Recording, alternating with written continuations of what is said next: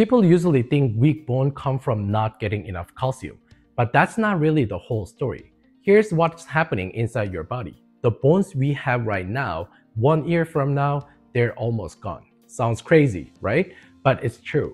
That's because bone is always remodeling. One side is building a new bone and the other side is breaking it down. Because these two processes happen together, your bones look the same on the outside. Now imagine this, if bone building slows down while bone breaking down keeps going at the same pace, your bone gets thinner and weaker. That's exactly how osteoporosis develops. So as we get older, which side usually has the problem? Most of the times, it's the building side. The bone-making cells get sluggish while the cell breaking down bone just keep doing their job. Over time, the gap widens, bone density drops. So in ideal world, the treatment would be boost the bone building side. And there are medications that can do that, but it's not easy and they're not always the first choice. So what doctors usually do is to slow down the breakdown side. That's where medication like bisphosphonate and Rankel blockers comes in. They reduce the activity of a bone dissolving cells, which helps balance things out. But of course, every medication comes with a risk.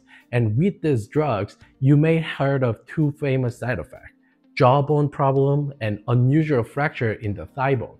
The Rankel blocker can also cause very low calcium in your blood or rebound bone loss if you suddenly stop taking it. So now here's the part most people overlook.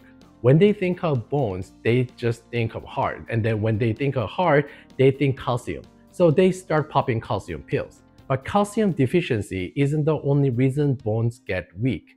Because in modern diet, what really matters more often are fat-soluble vitamins. Vitamin D, vitamin K2, and even vitamin A play crucial role. When you don't have enough vitamin D, your body can't use calcium properly. When you don't have vitamin K2, the calcium you take in may not get directly into the bone. And the vitamin A, in the right amount, helps regulate bone cell activity. So yes, calcium is important, but bigger picture is this. If you don't support the bone building side with the right nutrient, then simply slowing down the breakdown side with medication isn't an ideal solution. That's why I believe it's smarter to make sure your vitamin D, K2, and A are in balance to support natural process of bone building. That way, you're not just holding back your destruction of bone, but you're actively encouraging your body to rebuild strong, healthy skeleton for the long run.